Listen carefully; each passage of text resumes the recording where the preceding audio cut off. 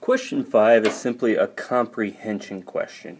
In the last paragraph, the narrator indicates that the eagle flies off because it A. detects prey in the water, B. suddenly hears the narrator approaching, C. can no longer keep its eye on the narrator, or D. has lost interest in watching the narrator. So let's go to that passage right here, starting on line 29, and it says, I take a few more steps until I stand directly beneath him, where for the first time he can't see me.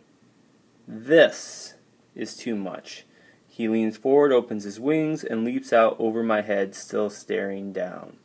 So what is, when it says this is too much, is referring to where for the first time the eagle cannot see him.